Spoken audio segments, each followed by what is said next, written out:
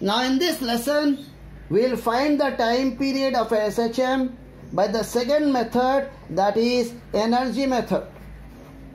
The first step in this method is same as the first step in the earlier method, that is find the mean position.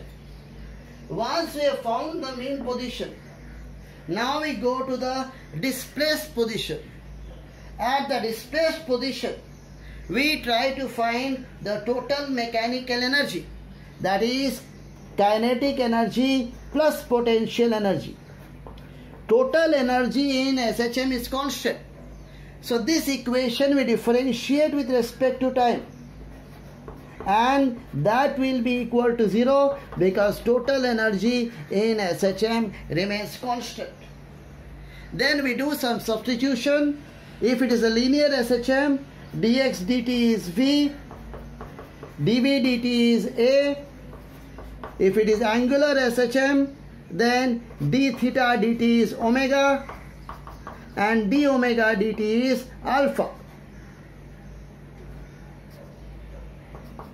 Okay, so after we do this substitution, we come to step 5 and rest of the method is same.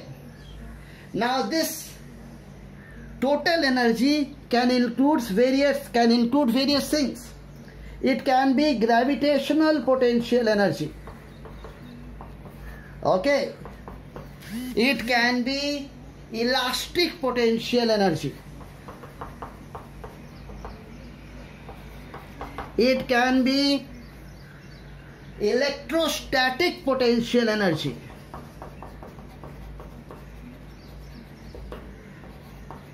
It can be rotational kinetic energy. It can be translational kinetic energy.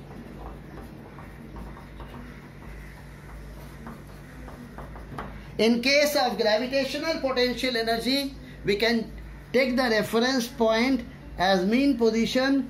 So therefore the potential energy at the mean position can be taken to be 0.